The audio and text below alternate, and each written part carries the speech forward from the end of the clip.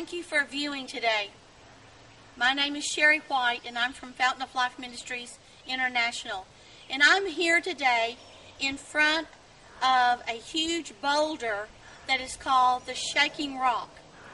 And this boulder is perfectly balanced, that even with your hand, you can move it and it will not fall off.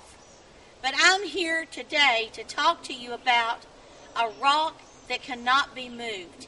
You know, King David in the book of Psalms, in several of the Psalms, Psalms 18, Psalms 61, Psalms 78, Psalms 82, I believe, he talks about his rock, and the rock that it was his fortress and his deliverer. He says, "Oh God, you are my rock. You are the one who has brought me out of the miry clay and has set my feet upon a rock and established me." You know, and this is what I want you to focus on today, is that Jesus is your rock. He is the chief cornerstone. Ephesians 2:20 says that he is the chief cornerstone for the body of Christ, for the church. And, builders put something in a corner as they're building a building that will bring blessings to that building. And Jesus brings us blessings, and he brings us promises that cannot be taken from us. You know, King David said, "Oh, you're my defense. You know, when I need someone to defend me, you are my rock of defense." He also said, "You are the place where I can go and hide myself." You know, and in I believe it's Exodus 33, God said to Moses, "Moses, I have a place for you in the cleft of the rock, a place right by me that will be your hiding place, that will be your resting place, that will be your place of safety." You know, when we are in trouble, we can run to Jesus.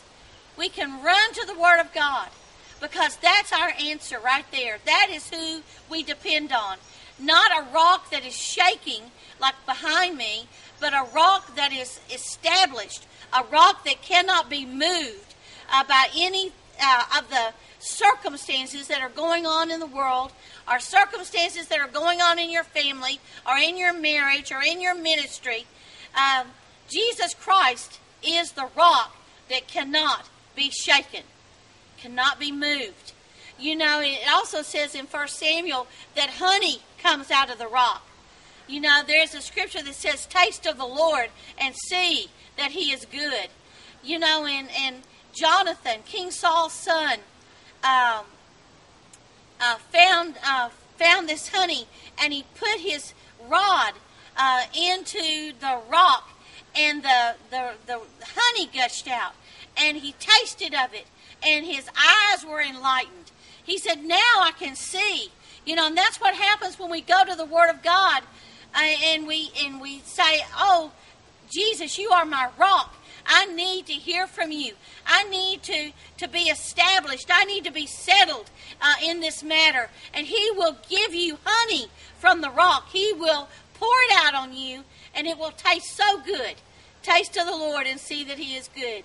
But Jesus is our rock, our fortress, our refuge, that we can run into that hiding place and find safety.